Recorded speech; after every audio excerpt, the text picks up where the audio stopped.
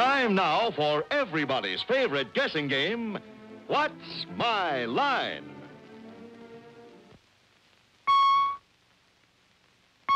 Throughout the world, only one company produces all types of business machines and systems, Remington Rand, who now invite you to play What's My Line?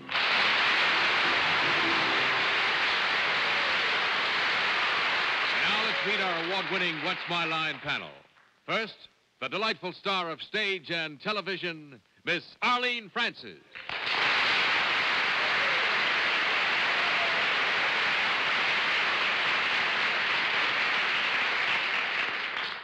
I usually introduce the gentleman on my left, but he isn't here, and we don't know who it is tonight. Somehow, he's as much of a mystery as our mystery panelist, so I can't introduce him. But it does give me pleasure for the first time to be able to introduce my colleague of 7 years, almost, on this panel. A girl who is not only known for her splendid and logical mind, but whom I consider a very splendid person indeed, Miss Dorothy Kilgallen.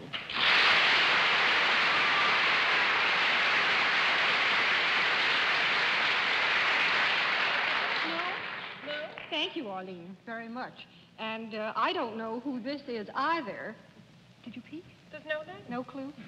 But I do know very well the gentleman who is going to be seated on my left, and so do you. He's our traveling panelist. I happen to have a condensed version of his itinerary, so the people out in Notre Dame can look forward to seeing him this week. Also those in Bradley, Michigan, and the University of Indiana. Mr. Bennett, Cerf.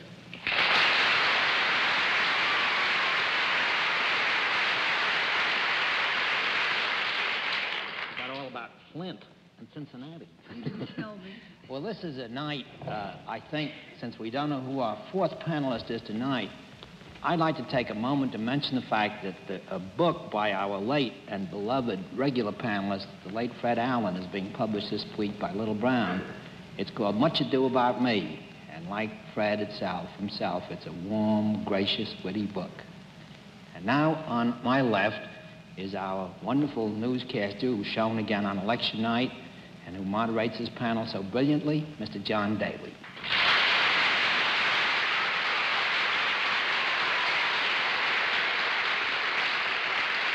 Good evening, and it falls to my lot to lift the veil of secrecy about our missing panelist. I think the best thing for me to do is to introduce him. I can't ask him to come in and sign in, please, but I do ask him to come in and sit down, please.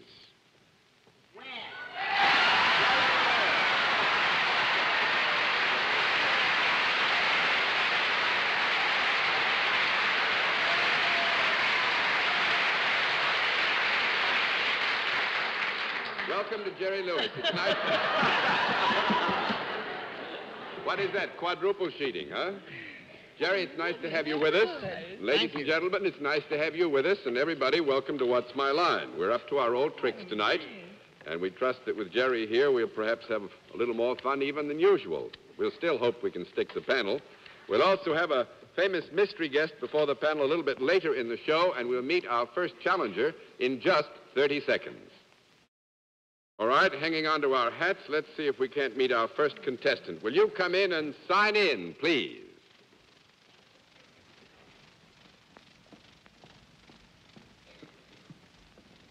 Victor W.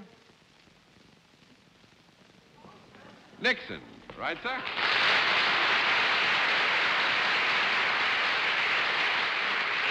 Where are you from? Aldershot, England. Aldershot, England. Yes. Well, it's very nice to have you with us, sir. There is the panel. We'll give you a very sort of informal introduction. And will you come over here and sit down with me? I wonder if you're familiar with the way we keep score. Yes. Good. If you know how we keep score, let's let everybody at home and those who are with us here in the theater know exactly what your line is.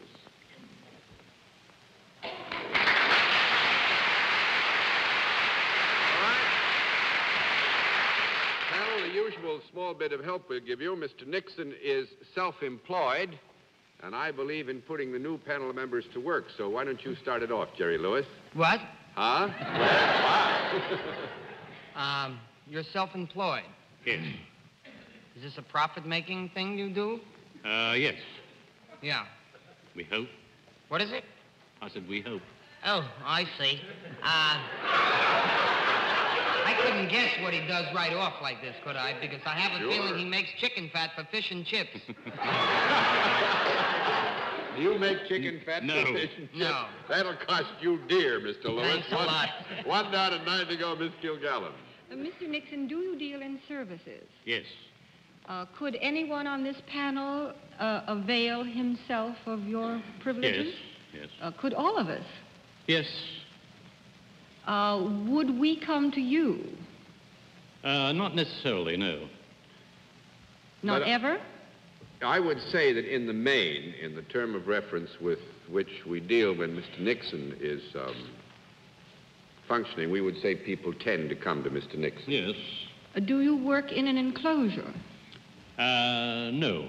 Oh, wait a minute. Not always. Small thing. Well, actually, the issue there is it's not always, Dorothy, but Mr. Nixon does work in an enclosure, but he can work outside, too. I see. Do you work in something that would be called by any name other than an office? Yes. Would it be called other than a factory? No. Would it be called other than a factory? Oh, other, I'm sorry. Yes. Yes. Would you work in something that is not always on the ground? Possible, But I think but improbable. highly unlikely. So unlikely, Dorothy would have to give you a no. 2 down and 8 to go, Mr. Cerf. Mr. Nixon, you know, you have a name that's been bandied about quite a bit in this country in the So I last few hear. weeks. No relation, I take it. None whatever. Mr. Nixon, the services that you perform, would you say they were of a personal nature? No. Well, if any one of the members of this panel could avail themselves of these services... Yeah, I would think that we would have to describe, and there is a relationship which is certainly personal that must apply as between Mr. Nixon and whomsoever he may be working with before he can function well, yes. Well, that gets me nowhere. Mr. Nixon, is there any kind of product involved in the services that you perform? No. That's 3 down and 7 to go, Miss Francis. Mr. Vice President, is there any pleasure or game associated in what you do? Any what? Is it a pleasurable job? No job yes, is I think so. pleasurable. You just- Yours is, isn't it? Yes, I'm tired, though. I think so. Does it afford other people pleasure, what Well, you I hope do? so. I hope so. You hope so? Do you usually deal in your job with several people at one time? Could you? Yes, occasionally. Does gambling have anything at all to do No. with your... No, that's 4 down and 6 to go, Mr. Lewis. You were thinking of the Derby, weren't you? I was, you know. I thought that. They I was had getting to it myself for a moment. They have legitimate bookmakers in London. Yes. Wish I we must did, go don't you? sometime. Mr. Nixon, do you do what you do here, too? I could do. I don't at the moment. Oh. Oh, that makes it perfectly clear. You could, if you so choose to do so, you could do it here. I could, but it'd be rather difficult at the moment.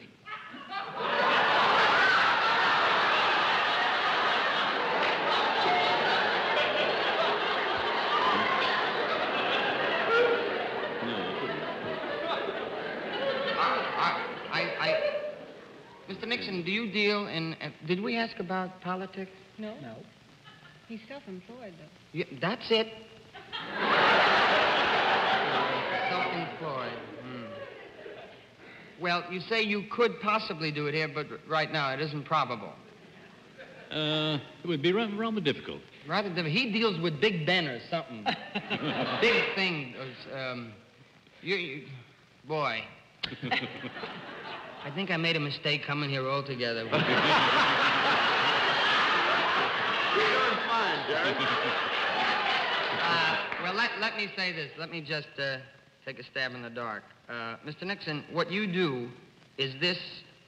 we asked if it was pleasurable for you, but is this pleasurable for those that receive what you do? Oh, yes. Oh, boy.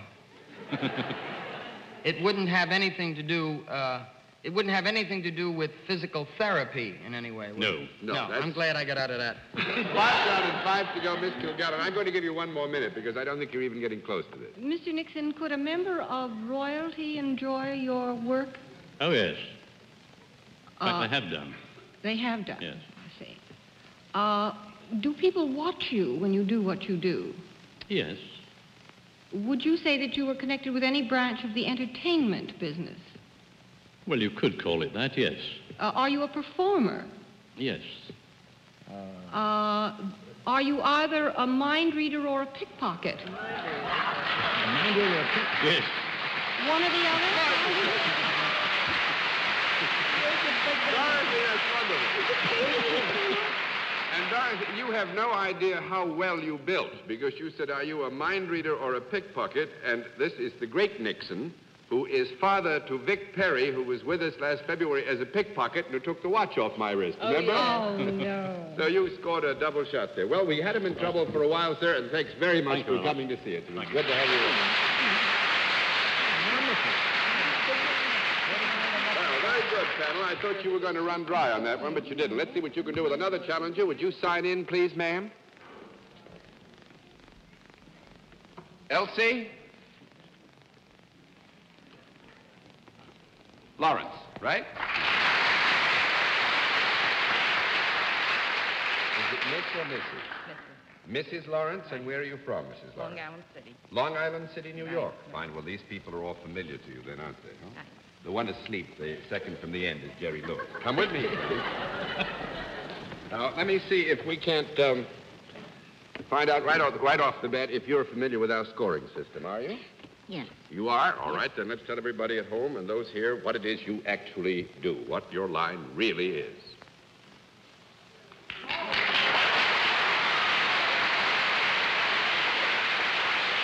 right. Panel, Mrs. Lawrence is salaried.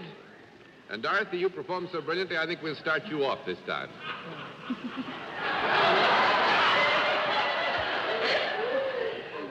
Mrs. Lawrence, do you work for a profit-making organization? Yes. Do you deal directly with people? Yes. Well, I'll ask the same question that I asked of the gentleman who preceded you.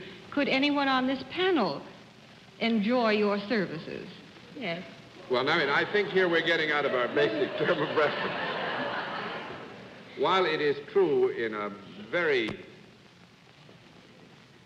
small way that you could be the end recipient of the service and to that degree enjoy it, I don't think that you would necessarily come in touch with the service in such a personal way, Dorothy, as to describe it that way.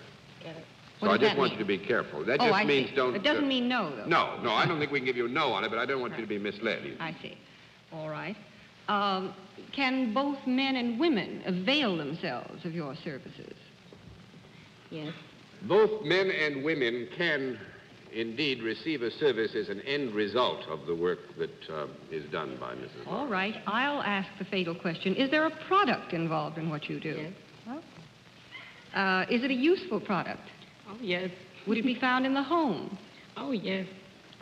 Would it be found in what might be called the average American home? Yes. You think most people have one of these? Well, now, wait a minute.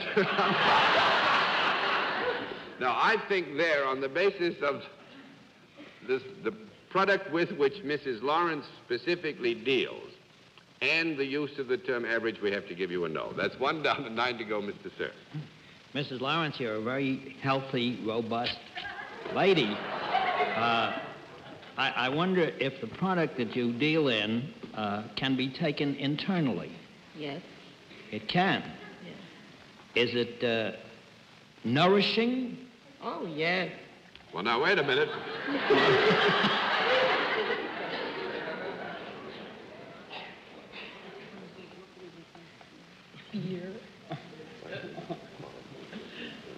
Mrs. Lawrence is in a very generous mood. I would think technically we probably should say no to that one, but Mrs. Lawrence feels that we should give you a yes and no and not be too technical about it.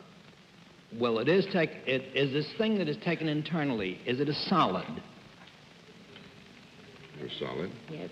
It's a solid. It's a solid? Solid. Jackson? Is it attractive to the palate? Does it taste good? Oh, yes. It does taste good? Sure. You're the authority on this, because I must admit I can't tell you whether it tastes good or not. Oh, that's interesting. Mrs. Lawrence says it does. You don't know whether it tastes good or not? Would this be taken for medicinal or health-giving purposes? Yes. And John doesn't know whether it tastes good or not? You know I'd never take anything that was healthy, Bennett. Could this be then called a kind of medicine? Yes.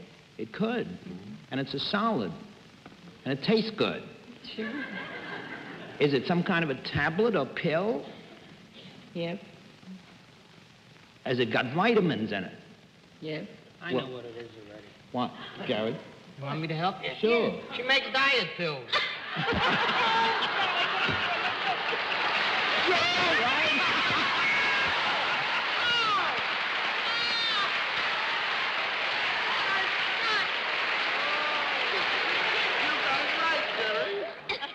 Actually... Doesn't she take them at any time?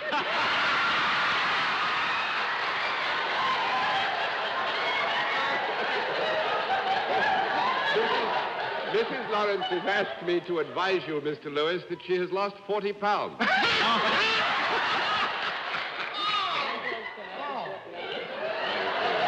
Actually, to clear this all up, Mrs. Lawrence describes her line more specifically as packaging reducing pills, Amplus, which are made by the Charles Pfizer Company, and you can only get them by prescription, so that we're not trying to get anybody to rush to the drugstore and get them. You have to have a doctor's prescription to get them, which is why, Dorothy, I said you wouldn't find them in the average home. You must have a I think prescription you're to get them. absolutely right, John. Mrs. Lawrence, Very fair. how long are you going to keep on taking these pills? Till I lose 55 more pounds. 55 more? Gosh. If you put on 55 more pounds instead of taking off, you could play with the L.A. Rams this week.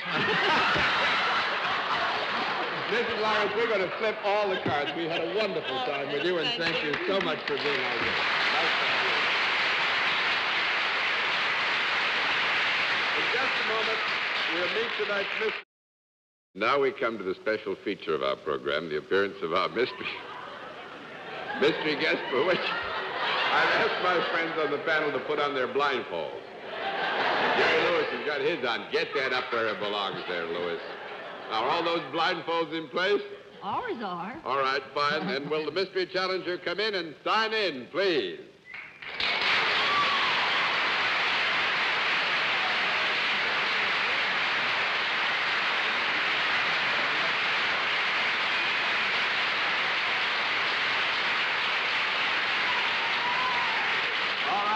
As you know, in the case of our mystery challenger, we go to a different form of questioning. You ask one question at a time in turn, moving clockwise, and we'll begin it with Arlene Francis.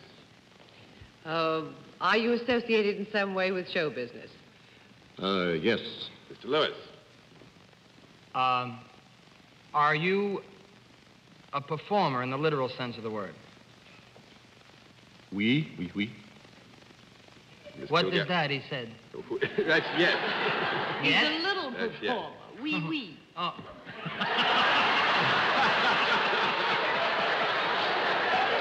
Miss Kilgallen?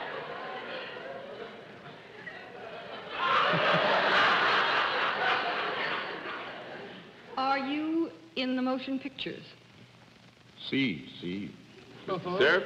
See, I can't see. There was a strange, it seemed to me there was more applause after you signed in than when you walked out. So I wonder if it's possible that your chief fame is because of your reputation rather than visually. Is that correct?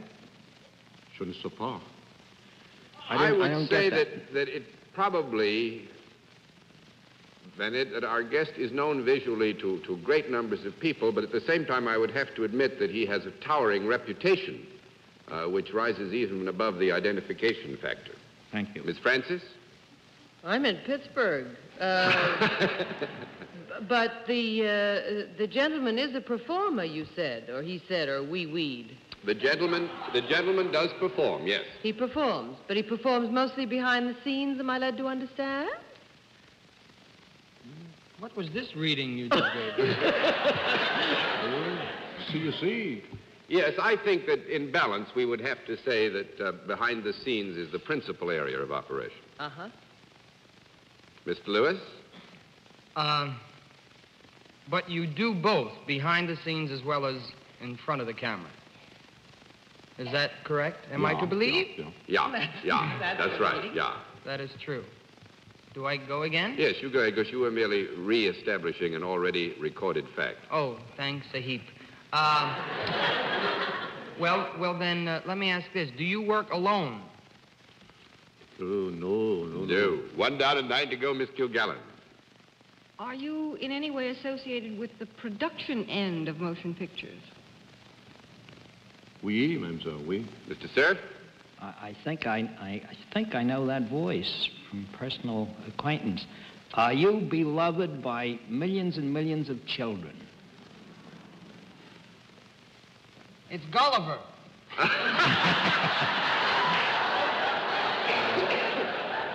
The answer to that would have to be yes, Bennett. Can I take a stab? What do you Yes, want you to can go take a stab. on? I think it's Walt Disney. You're right.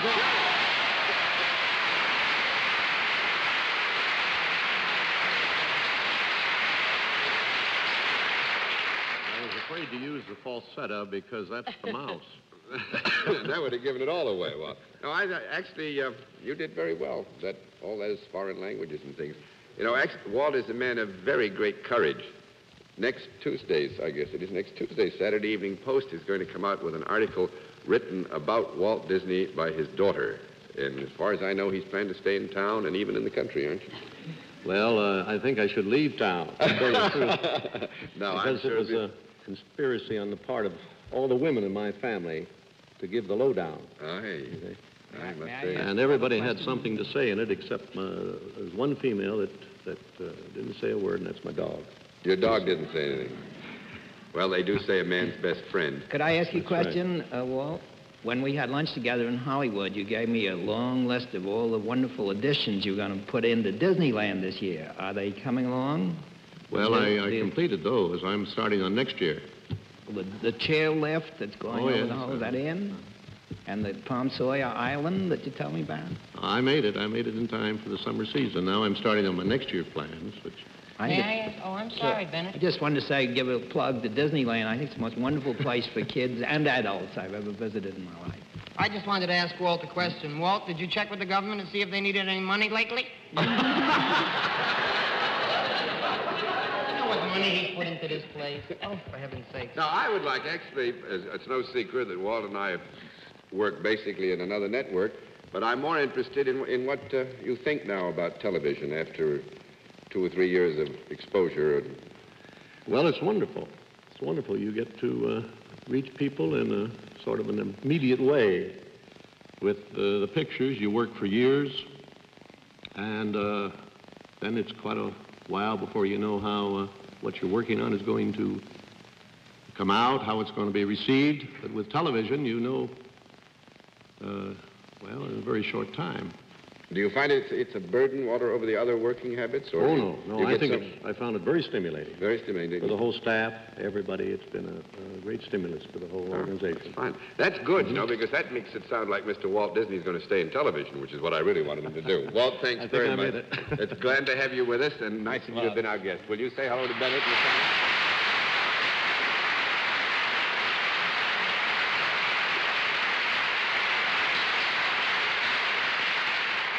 I must say the panel did very well, and so did Jerry Lewis. And I'm going to take just a few seconds, if I may, to say that I take very great pleasure in sharing with Jerry participation in muscular dystrophies, doing something about it. I was going to say something about it tonight because I didn't know Jerry was going to be here. It was a surprise to me, too. But I think that my job should be taken over because this is closer to Jerry's heart than anybody that I know. So, Jerry, why don't you say a few words about muscular Well, thank you very much, John. I will be very brief, and I will just say that due to the fact that television is one of the great exposures entertainment-wise and that you reach so many people at one time, I would like to mention that November is the Muscular Dystrophy March. The firefighters all over America will be coming to your homes as well as your neighbors asking for contributions to help wipe out this vicious disease, I should say, to the 135,000 victims, the children who certainly have no right to have this, and we'd like your help and would appreciate your giving all you possibly can. And I thank you, John, very much. And I join Jerry in the hope that you will open your hearts and your pocketbooks. Now, before our panel says goodnight, here is a word from next week's. Well, there we are. Jerry Lewis lived through the half hour, and so did we. It was nice to have him with us. And so until next week, this is John Daly saying good night, Miss Arlene Francis. Good night, John, and come back and surprise us again, Jerry, please. Thank you, Arlene. I will be very happy to. And good night, Dorothy. You were funny. You're terrific yourself. Good night, Bennett. It was a good show tonight, I think. Good night, John. Good night, ladies and gentlemen. Thanks for being with us on What's My Line? Travel arrangements on What's My Line are made through American Airlines. American Airlines flies our contestants in luxurious comfort aboard DC-7 flagships. This has been a Mark Goodson, Bill Todman production in association with the CBS Television Network. Be sure to see Remington Rand's great new television program, Gunsmoke, Saturday night on this same network.